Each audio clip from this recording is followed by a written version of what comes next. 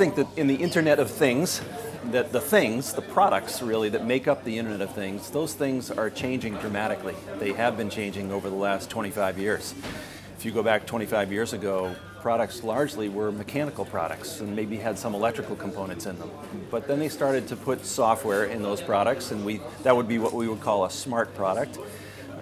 And then once you have software in it, it's not too big of a leap to give it an IP address and connect it to the internet. Now you have a smart and connected product. And so products have been on a tremendous evolution, a journey, if you will, and PTC as a technology provider have a responsibility to keep pace with that and to have technology solutions that will help our customers create those great products.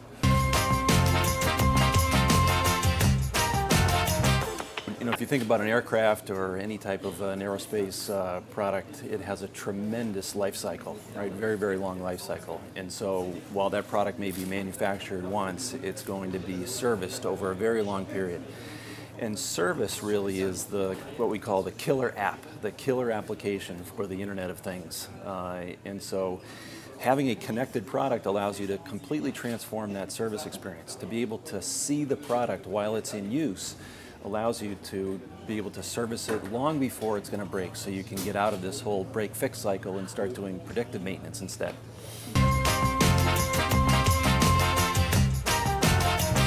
Service is the really, really big one. It's an amazing ability to be able to transform your service experience because you can now have your eyes and ears on the product, be able to control it and optimize it. But service isn't the only one. There's fantastic use cases in the areas of product requirements, for instance, being able to understand how the product is used, being able to do monitoring of where the product is, other things like that. So lots of different business cases.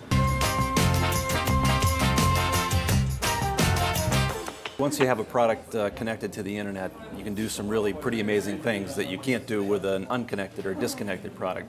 First of all, you can monitor it. You can simply have your eyes and ears associated with that product. You can see the product while it's in use. Second thing that you can do is you can control it. If you can connect to the product while it's in use, you can be able to do things like, say, lock and unlock a locked door, for instance, just as a simple example. The third thing that you can do is to optimize it, be able to understand what conditions is the product operating under and to be able to vary those conditions so that I can optimize the product. And then if I combine all three of those, the last thing I can do is create an autonomous product, a product that can actually learn from itself and learn from its environment and be able to optimize itself.